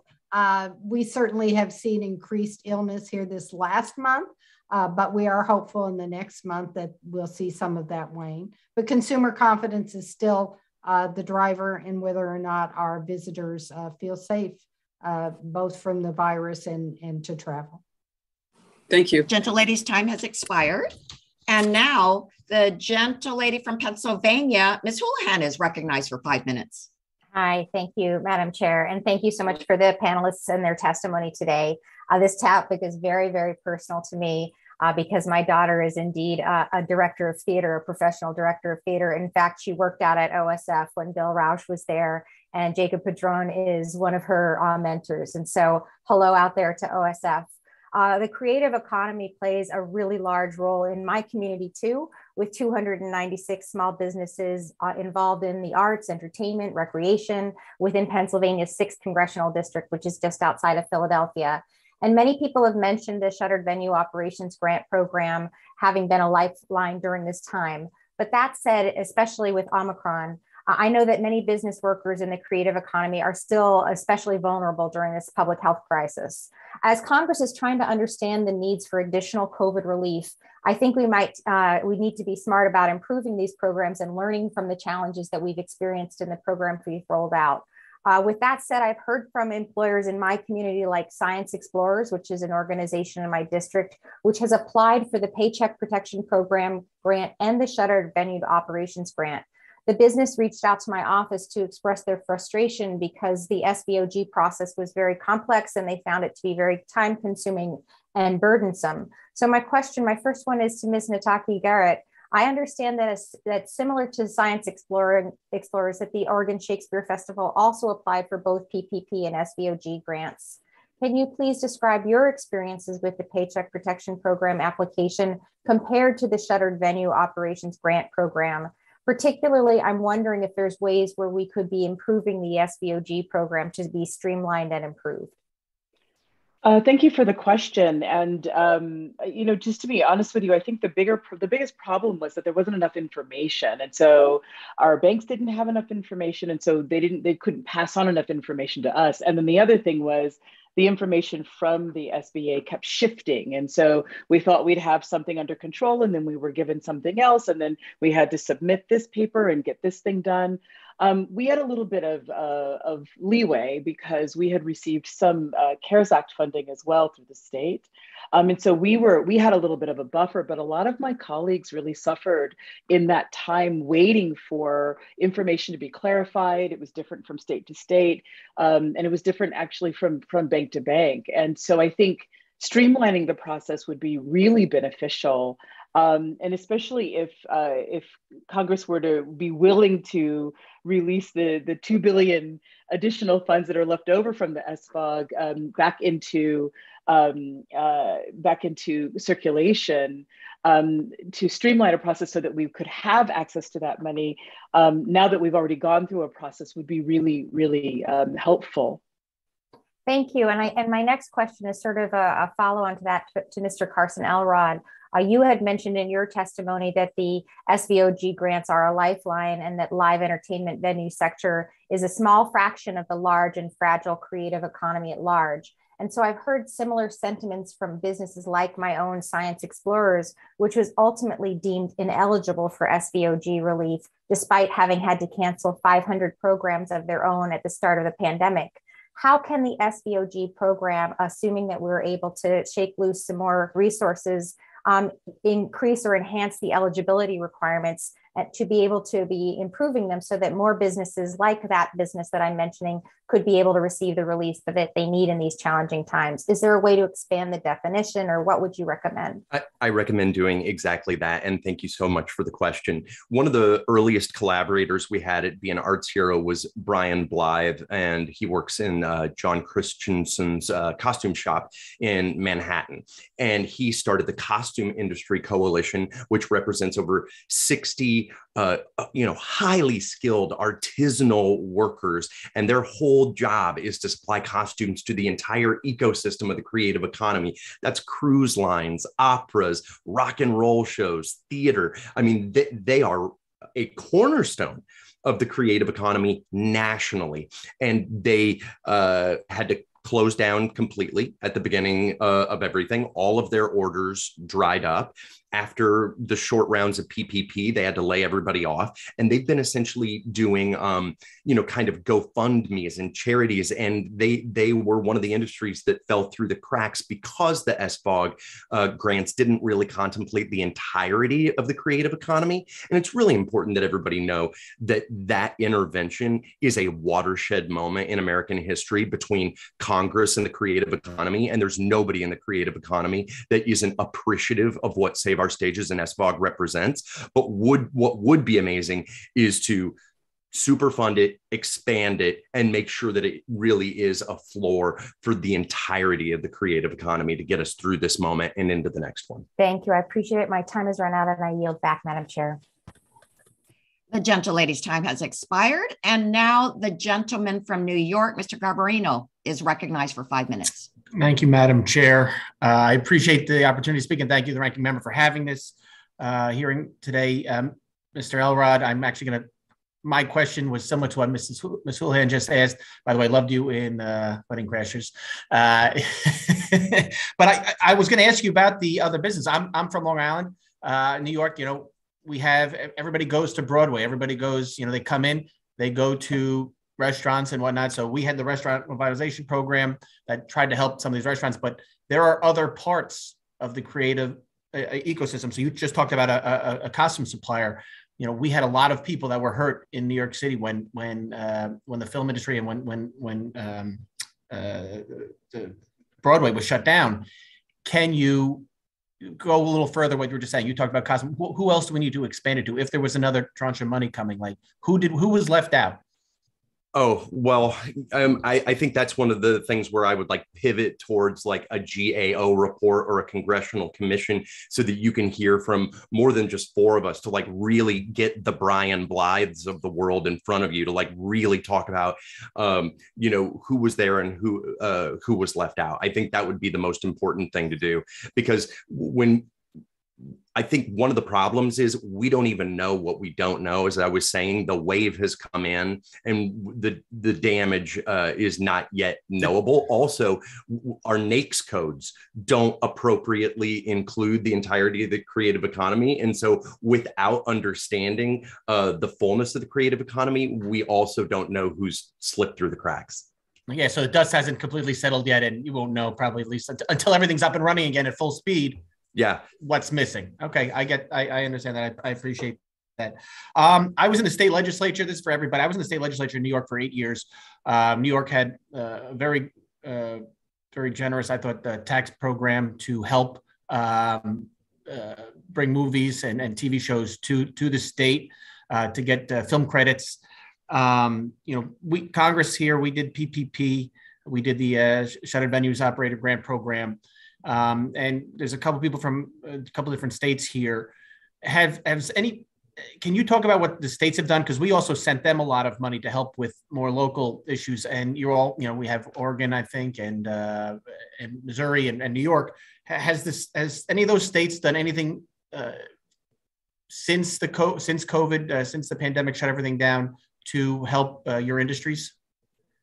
In addition to what Congress has done, but Ms. Garrett? Thank you very much for the question. Yes, so very early in the pandemic, a group of arts organizations that were much more highly resourced than some of our smaller organizations got together and lobbied for CARES Act funding. So we received, as a coalition of performing arts theaters, performing arts venues, that's a ballet, the symphony, the opera, OSF, and another theater called Portland Center Stage. We lobbied for $8 million in CARES Act funding. And that was actually the thing that buoyed us and actually brought me to lobby for, with the Professional Nonprofit Theater Coalition, lobby for access to SBOG funding. So once we knew we could do it, we did it again. And we were really grateful for the CARES Act funding. We talked to some of our other colleagues across the country to try to help them figure out ways to lobby for some of those resources. In these times, every little dime, every little bit counts. I also wanted to go back to your question to Carson. There are a lot of theater workers who are not recognized as such: carpenters, stitchers, ushers. A lot of those folks are only paid when shows are running. And so they weren't necessarily affected by industry-specific funds. And so being really clear about the full impact across the industry, you know, our ushers work every single time a show goes up, and they're just as important as the people who stand on stage. But there was no way to fund them except for through unemployment during the pandemic.